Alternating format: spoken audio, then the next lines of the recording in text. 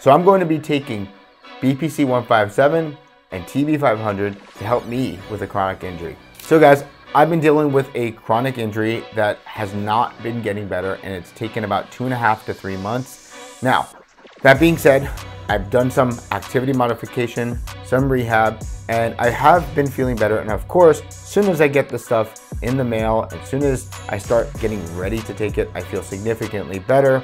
However, I'm going to be taking it because I want to give you guys the actual recommendation.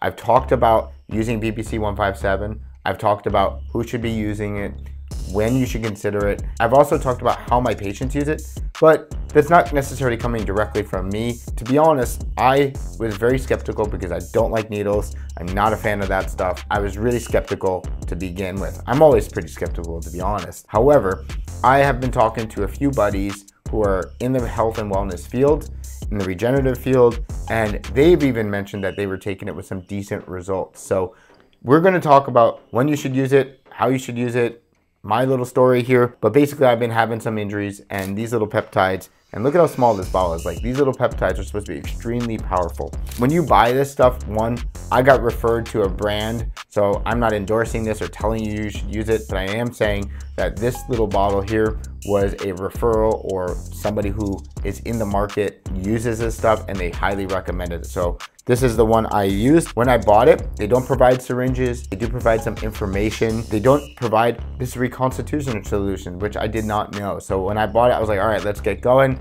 I have the syringes, but I didn't have everything I needed. So what you're going to need is, of course, the bottle of peptides. You're going to need a reconstitution solution. You're going to need a syringe, and this is an insulin syringe. And then I purchased a couple 3 ml syringes because you're gonna have to take the fluid, aka from here, and put it into here. Basically what you're going to do here is you're going to have frozen or dehydrated amino acids or peptides, and you're going to have to place this reconstitution solution inside and basically dissolve that. And then you're going to use the needle to utilize that compound. And of course, when you are doing this, not only do you need to do this correctly, however, you need to be sanitary, you need to have approval from your doctor, and also make sure that you are using the right dosage correctly, because there is a dosage calculator, and that is based off of how much constitution solution you are putting from this syringe and into here. So make sure that you are accurate with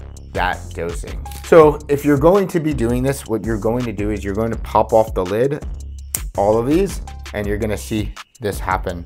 I'm going to take a little bit of rubbing alcohol here, and I'm going to clean the top really well. Make sure that you clean things really well and that things are sanitary. I'm also going to pop off the lid on the reconstitution solution and use a completely new pad here, and I'm going to clean that really well as well.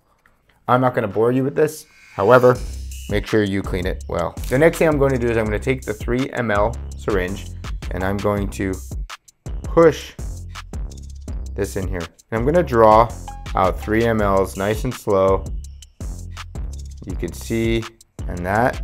Again, we're not going to shake this. We might just roll it around a little bit, dump it up, and we're going to let this sit for at least 20 minutes to an hour as a minimum so that it can dissolve properly.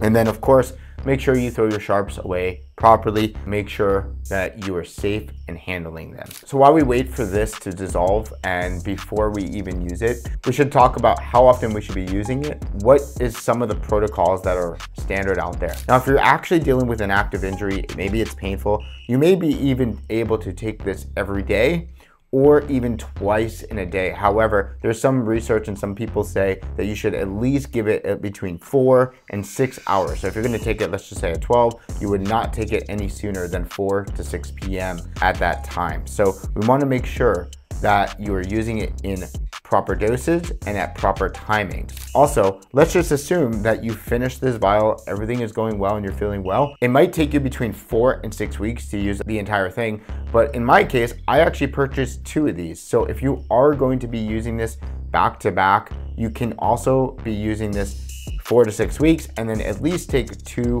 weeks off before starting another vial or another dosage. There are some people who take higher micrograms. There are some people who take it different, and you're going to need a calculator, as I mentioned earlier, based off of the number of milliliters of reconstitution solution that you've put in your vial. You need to be sure how many mLs of fluid or reconstitution solution you put in here, because that will greatly affect your dosage. Meaning, if you put 3 mLs versus 1 ml, there's going to be 3 times the concentration in here if you use 1 ml versus 3 mLs. So make sure that you're not just giving yourself a random number and you're just not drawing it. There is a calculator out there. I will link it below. So if you're interested in doing that, you will have a good resource or a few resources. But you can go to, like, I believe it's Peptide Calc. There's a bunch of different things out there that you can take a look at. Now that we are ready to go, I'm going to talk to you a little bit about why I decided to actually use this.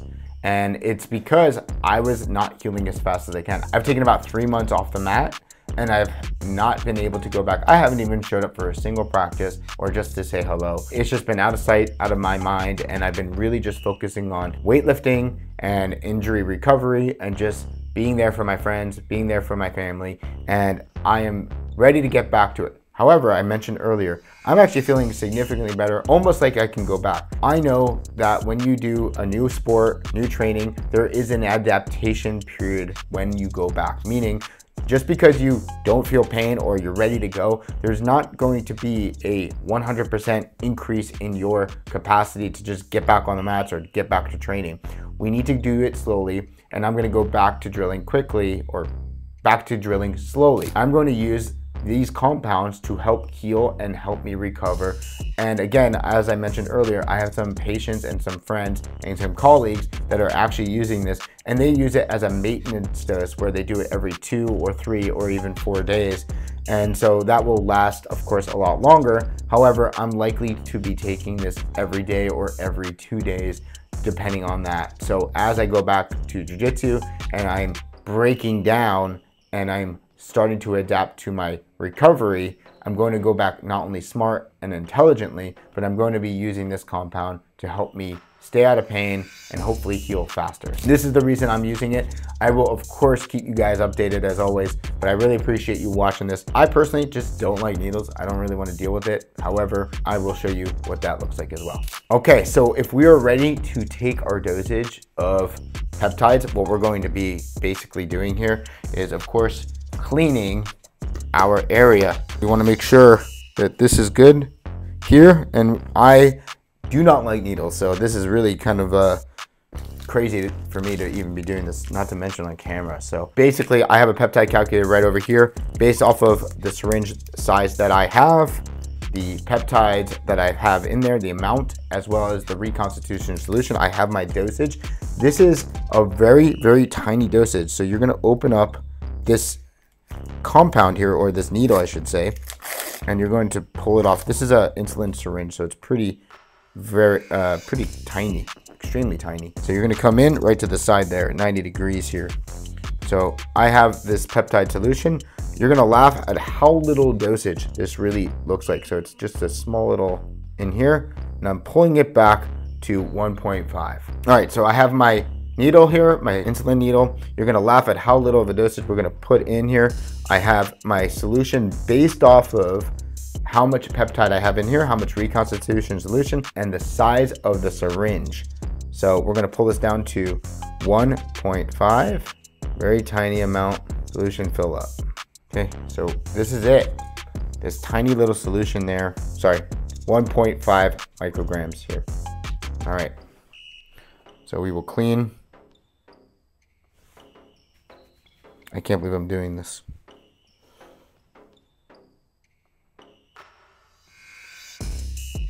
That's it.